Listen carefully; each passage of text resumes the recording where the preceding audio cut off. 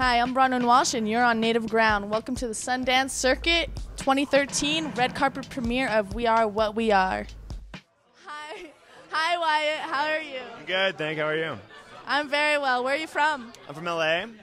Moved to Vancouver. Moved all around, but mostly from LA.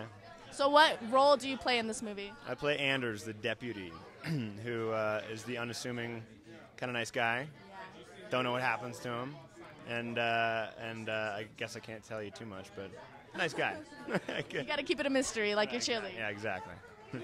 Yeah. So, what were some of the challenges you faced in, acting that role? One of the things that I guess I could start out that was nice about it was the ability for Jim to let the actors kind of act naturally.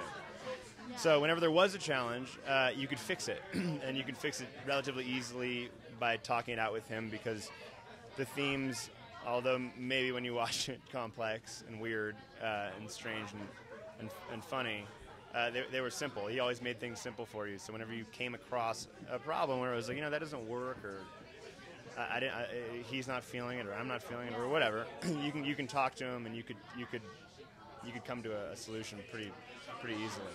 Yeah. So what do you hope to accomplish with your audience? With my audience? Yeah, with this film. I don't know what my audience is. I don't know. I think the audience of this film, like any kind of family drama or anything that anybody experiences in life, is you come out of it talking about how it relates to your family, even though it might not.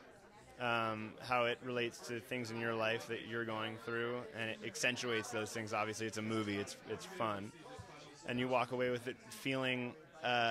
It's one of those movies that I think you walk away feeling good, even though the movie was a little bit dark.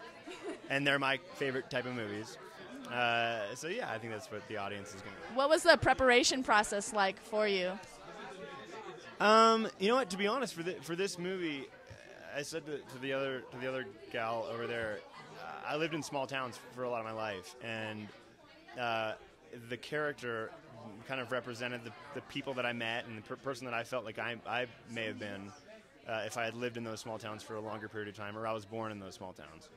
And I related to him. So there was a lot of things that felt really natural and really normal, and felt like it was okay to say whatever I wanted or do whatever I wanted, because you kind of got into that character naturally and normally and easily.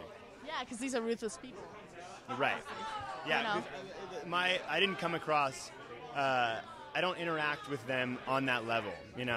My part is a little bit seeing it through the eyes of another person, and so my job was to sort of be that vehicle. Yeah, be that other person that isn't a part of these people's lives. He represents the people in the town. They're good people. They're nice people.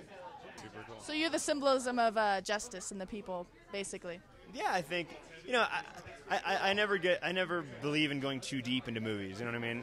Unless they're made to be, and I don't think this movie should be thought of as a deep way of thinking about your life. I think it's anecdotal in areas, because it's crazy. There's parts of it where it's like, wow, I can't believe what you're watching, and you won't be able to relate it to your life. And so I think that just having that experience of going in the theater and seeing this is like one of those where it's cool, it's fun, it's going to be like a ride. It's a fun time. Yeah. Wyatt Russell, and I am definitely on Native Ground. Great. Nice to meet you, Wyatt. Good luck. Congrats. Hey, Jack. Hi, Jack. How are you doing today? Good. How was it in the film? Was it fun? It was very fun. What character did you play? Rory Parker. Rory Parker. And what is his character in the film? Well, he's sort of like an innocent, sort of, I don't know how to explain it. Yeah, so did you make friends with all of the cast? You know them very well now? Yeah. Oh, where are you from? New York City. New York City. How are you enjoying Sundance? Yeah. Is this your first time at Sundance? Mhm. And you like it? Yep. Well, congrats with the film. Thanks. Hope you have fun tonight. I will. So what would you say if I had mystery chili right now and if I were to give it to you? Don't eat it. So you kind of have to have guts to eat the guts if you're a cannibal. My name is Jack Gore, and I'm on native ground. All we say to America is be true to what you said on paper. Maybe I could understand the denial of certain basic First Amendment privileges because they have